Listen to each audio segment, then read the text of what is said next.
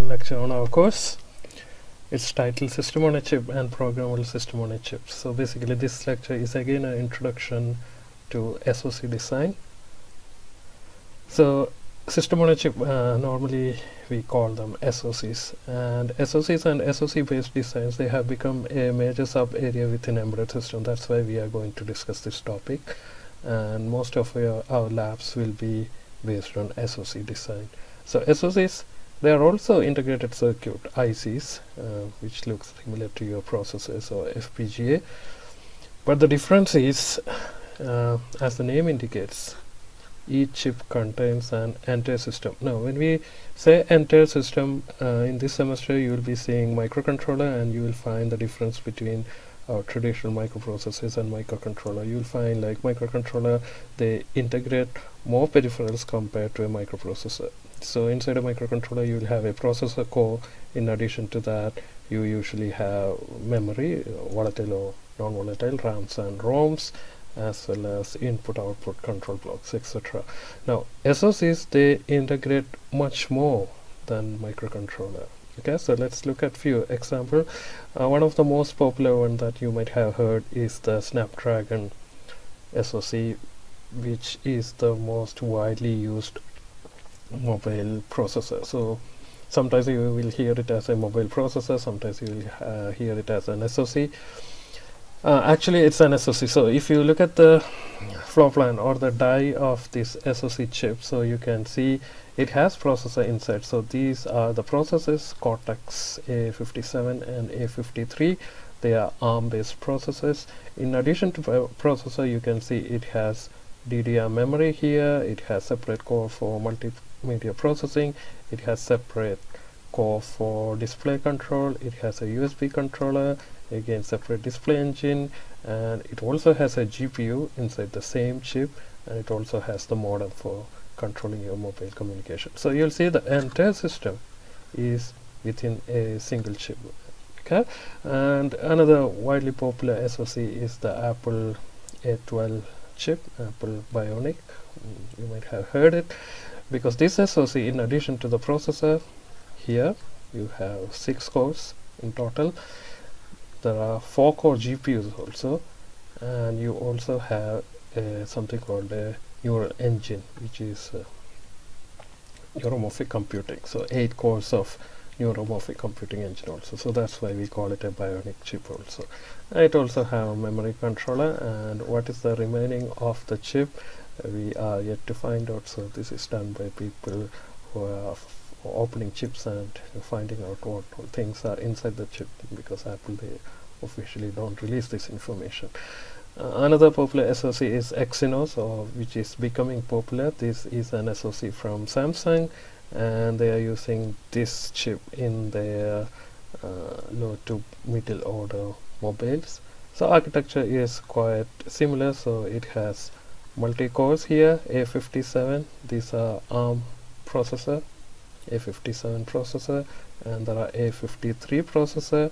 In addition to that, it has all kind of peripheral, I2C, SPI, timing control, display control, all other peripherals. So again, this is an SoC. You have the camera controller here.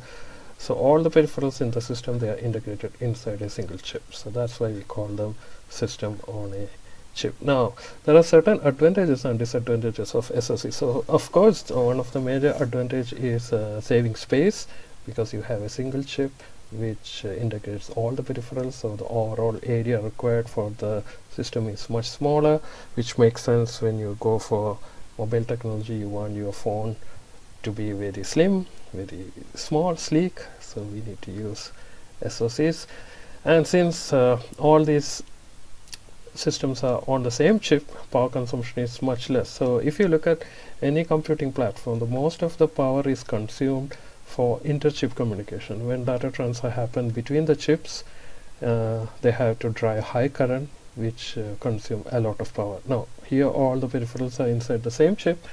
Because of that, there is no or very low inter-chip communication, so the power consumption is less.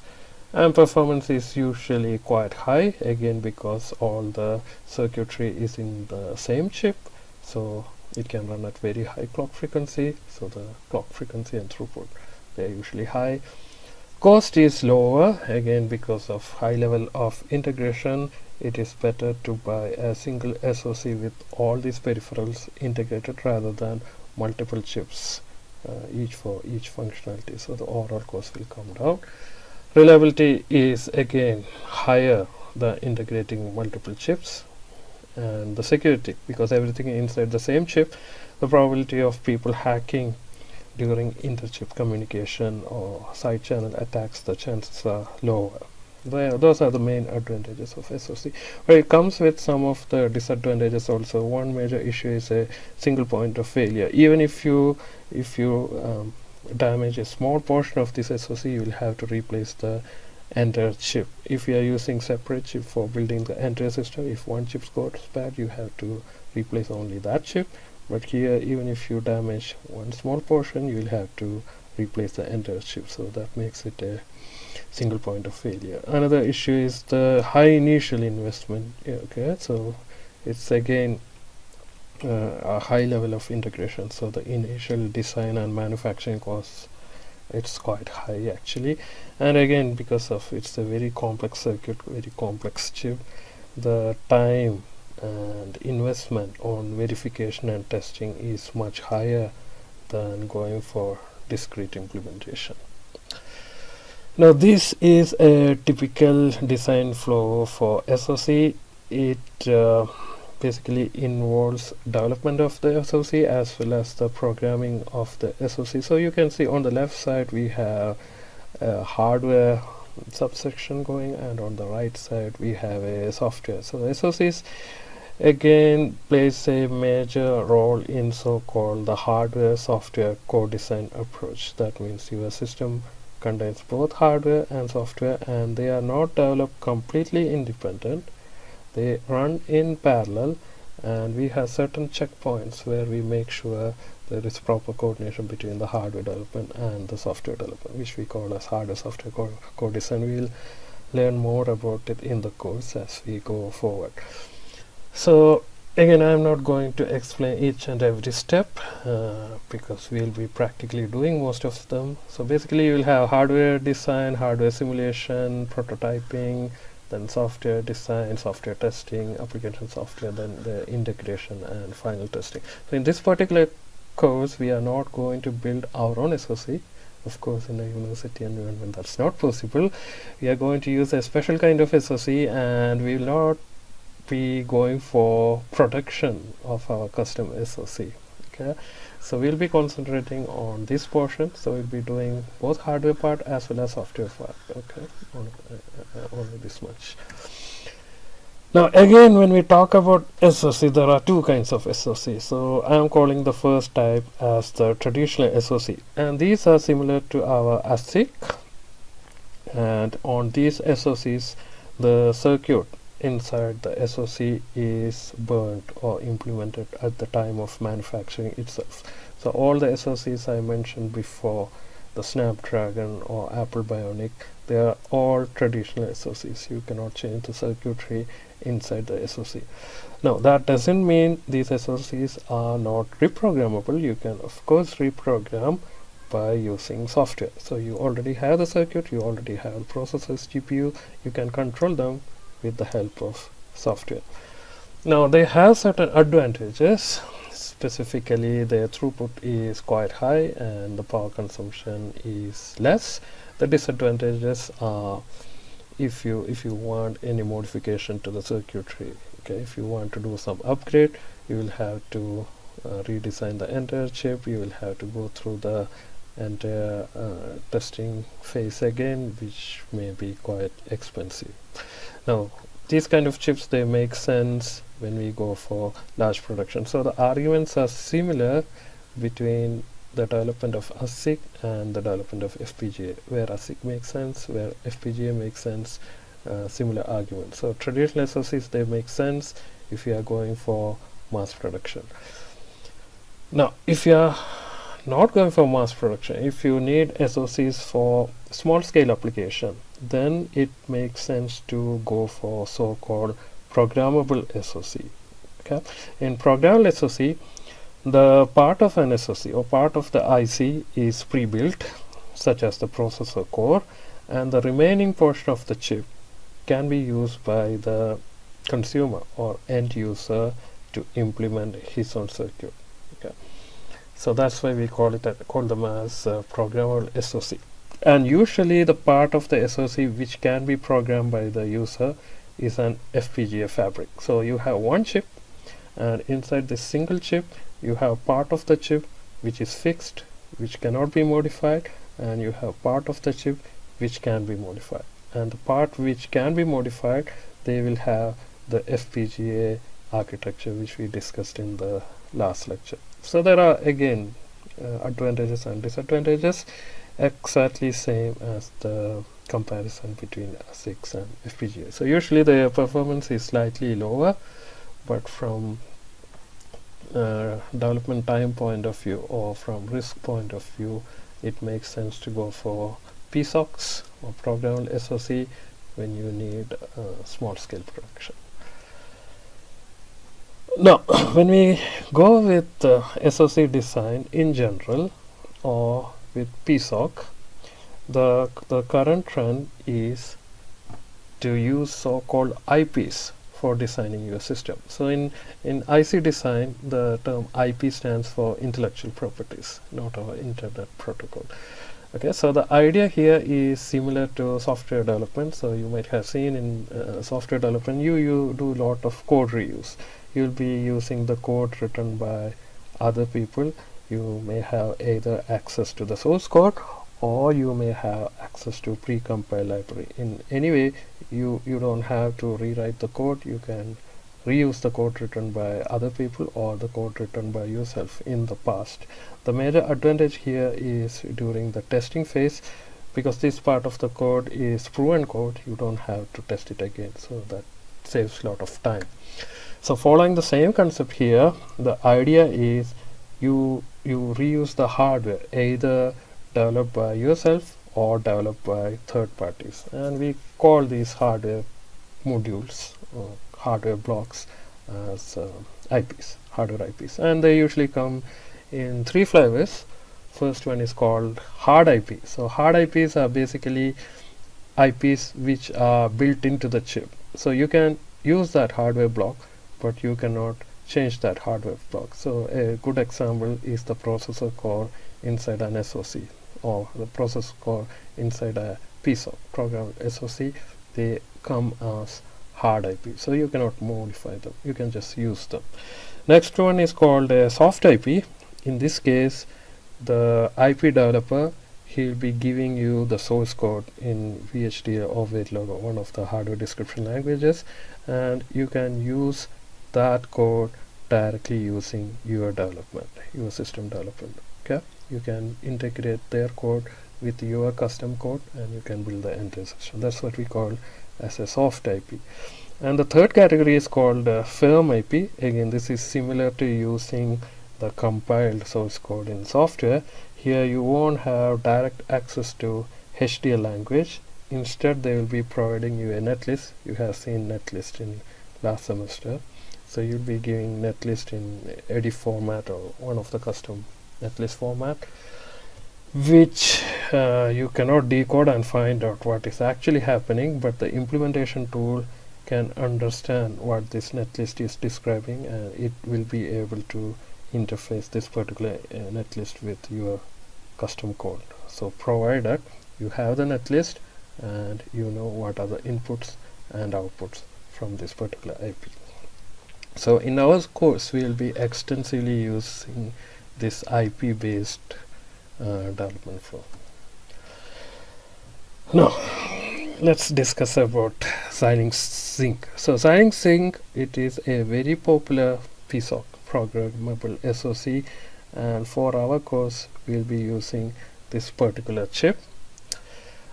So Xilinx, they call them Zynq a PSoC or programmable system on chip, which is basically a system on chip. So it's an integrated circuit which looks like this.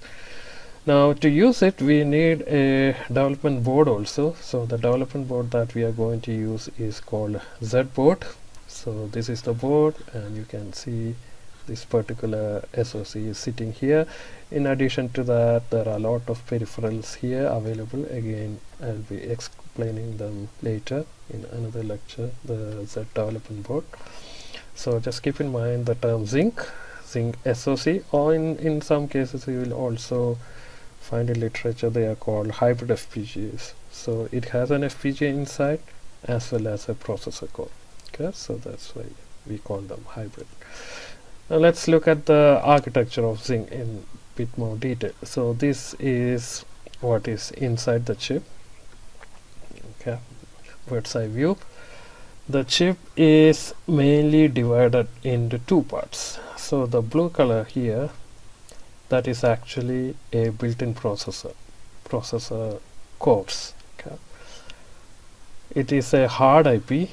That means you cannot change this portion of the chip, and this portion of the chip is called processing system, or we always refer it as PS. So whenever you hear PS, remember it stands for processing system. It is a part of the Zynq chip. It is a hard IP. It contains processor, and you cannot change the circuit in this part, but of course you will be able to program this processor. Now the remainder of the chip, this big area, it is called programmable logic, or PL. Okay, sorry, there is a typo here, I'll correct it.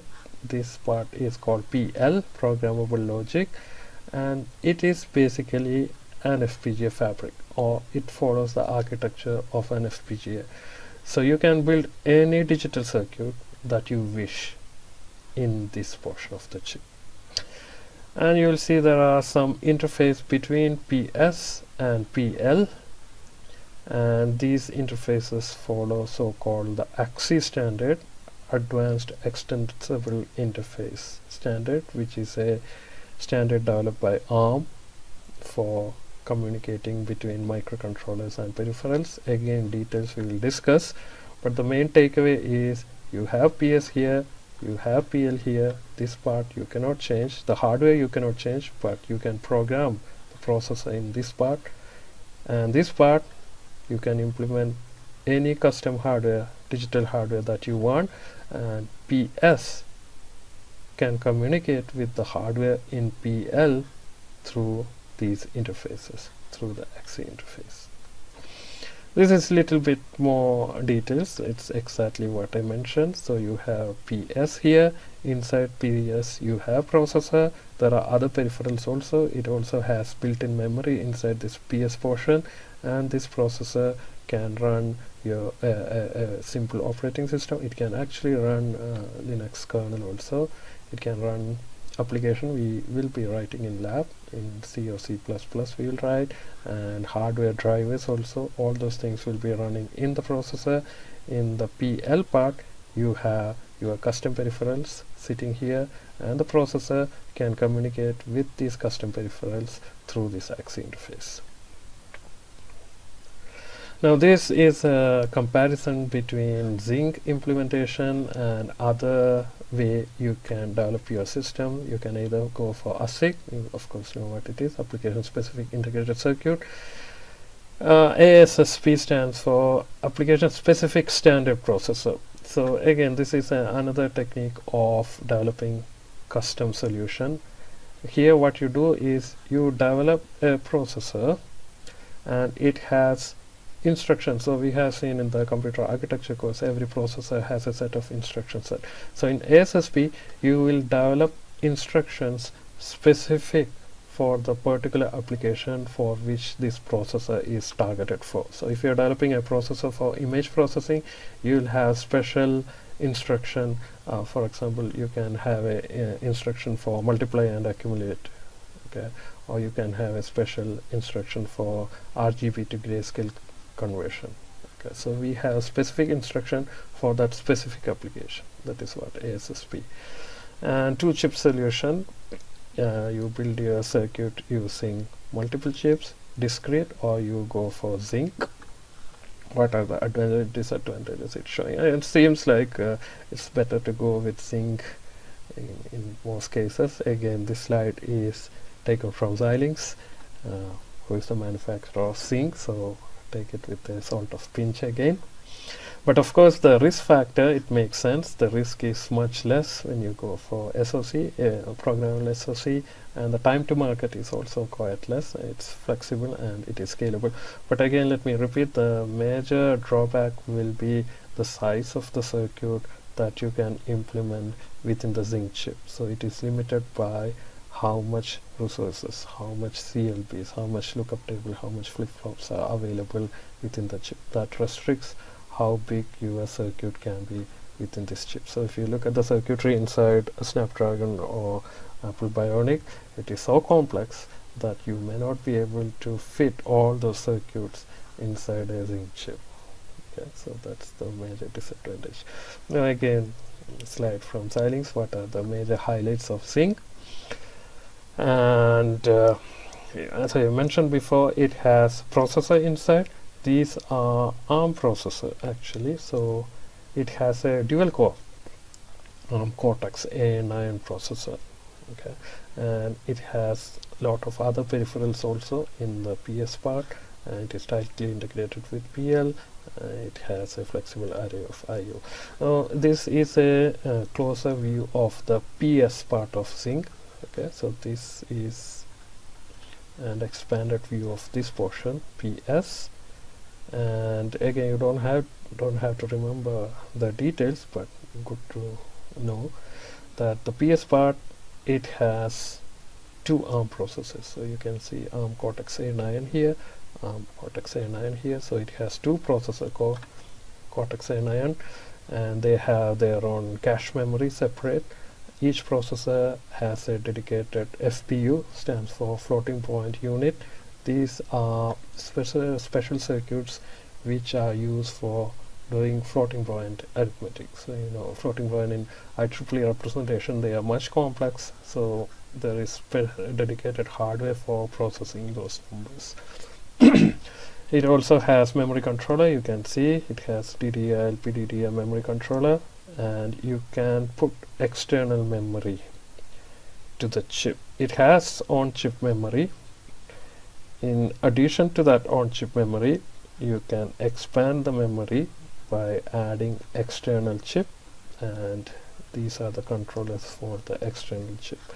Here you can see a bunch of peripherals again available. There are two USB controller, two Ethernet controller, GPIO, UART controller, CAN controller, I2C controller, SPI controller. So these different communication standards you will be covering in the embedded lecture. What is SPI, I2C, CAN, UART, etc. Basically, these are all used for communicating with other peripherals outside the chip. Okay, so for the time being, that is enough. This is the view of the PL. So here you can see there is a gap here. This is where PS is sitting. Remaining portion is PL, and the architecture is exactly an FPGA architecture. So there are CLBs sitting here, there are switch boxes sitting here, and you can build any hardware in PL by following what we discussed in the first lecture. Now, in addition to CLBs, modern FPGAs they have two more basic building blocks actually, which I skipped in the first lecture. They are block RAMs and DSP slices. So block RAMs, they are very small memory blocks. Okay, they are small RAM. Their capacity is usually 4 kilobits or 9 kilobits, very small. DSP, they are dedicated multipliers. So if you want to build small memories or multiplier circuit inside an FPGA, usually we won't use CLBs because you will have to use a lot of CLBs to make a memory. Instead of that, it can use these small memory units and combine them to build a larger memory. We'll be doing it in lab. Similarly, if you want to build multipliers inside an FPGA, we won't be using CLBs to implement the multiplier. We will be usually using, or rather the software tool that we are going to use, it will be using these DSP slices to implement them. So of course you can use CLBs to implement memory as well as multiplier, but it is more efficient to use block RAMs and DSP slices to do it.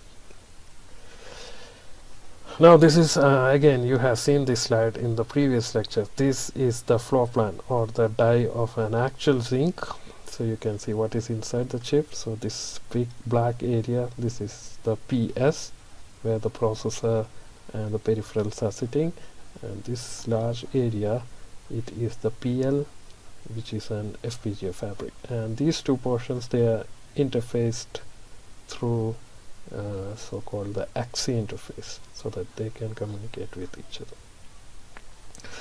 Now there are three different use cases where you can use Zynq. So in the first case, you can use only the PS part of the Zynq, and you can have a pure software implementation of the system. You are not going to use your own custom hardware. Okay, so you are not going to touch the PL part. You use the ARM processes inside the PS part. Now it doesn't make much sense, because Zynq costs a few $100. If you want to implement something purely in software, you can buy microprocessors or microcontroller very cheap. Maybe for $5 or $10 you can buy a good microprocessor, so no need to go for Zynq. Second case is you can use only the PL part of Zynq and implement your custom hardware, and don't touch the PS part. That means your system is purely custom hardware based, purely hardware based. Now again, this doesn't make much sense. If you want pure hardware implementation, you can just go and buy an FPGA, a traditional FPGA, which is much cheaper than Zynq. Okay, and the third scenario is your system is composed of both software as well as hardware. So you have some software in your system running in a processor, and you have some custom hardware. Okay, so the software can be implemented in the PS part, and the hardware can be implemented in PL part, and they can communicate with each other. And this is the scenario which actually makes sense. So Zynq is again used in cases where your system is composed of both software and hardware. That's why it is quite popular in software hardware co-design approaches. Okay, that's all in this lecture. We will have more details in the next lecture.